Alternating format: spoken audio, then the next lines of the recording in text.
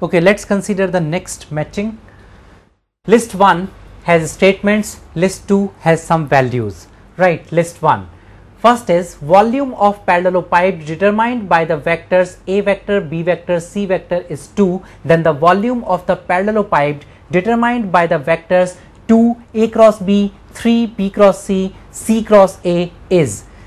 This is the first one. Second, volume of the parallelepiped determined by the vectors ABC is 5. Then the volume of the parallelepiped determined by 3 times A plus B, B plus C and 2 times C plus A is. Third, area of a triangle with adjacent sides determined by the vectors A vector and B vector is 20. Then the area of the triangle with adjacent sides as 2A plus 3B and A minus B is. Fourth, area of a parallelogram with adjacent sides determined by the vectors A vector and B vector is 30. Then the area of the parallelogram with adjacent sides determined by the vectors A plus B and A is. So, although it appears a lengthy one while written, but otherwise it's quite simple one. Direct result is there. Volume of parallelepiped determined by the vectors A, B, C is 2. That means scalar triple product A, B, C. It is given to you 2. Correct? Next, volume of the parallelepiped determined by the vectors 2A cross B, 3B cross C and C cross A.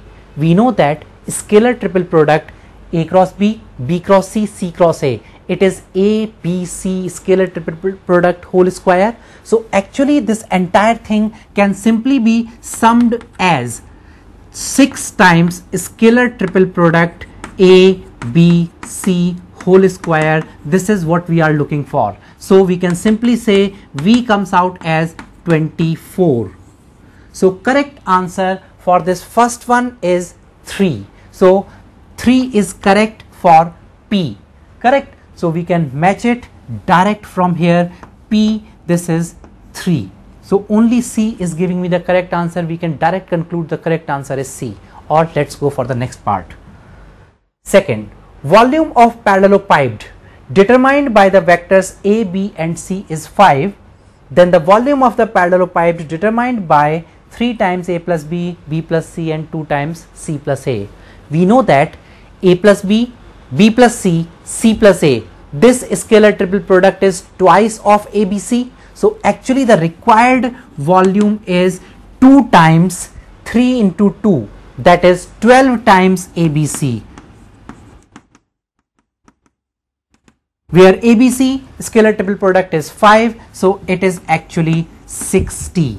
60 we can match. This is fourth one. So next goes to fourth one. Correct? Third is area of a triangle with adjacent sides determined by the vectors A and B is 20. Then the area of the triangle with adjacent sides 2A plus 3B and A minus B. We need to solve it. That is area half modulus of 2A plus 3B cross A minus B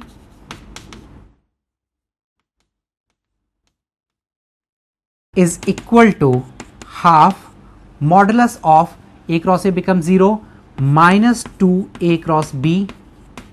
Correct? Then plus 3B cross A or minus 3 times A cross B, that is minus 5 times A cross B modulus, or simply 5 multiplied with 1 by 2 mod A cross B. Correct? In the third one, it was given the area of the triangle determined by the vectors A and B is 20. Correct? So we have this result as 20 into 5, that is 100. Correct? 100. So we can see this is option 1 from list 2. Option 1 from list 2. All 3 are matching. Right? We are just solving all 4. Otherwise, we determined the correct option from the first one only. S. Area of a parallelogram with adjacent sides determined by the vectors A and B is 30. Then the area of the parallelogram with adjacent sides determined by A plus B and A. So this area of the parallelogram can be obtained as modulus of A plus B cross A.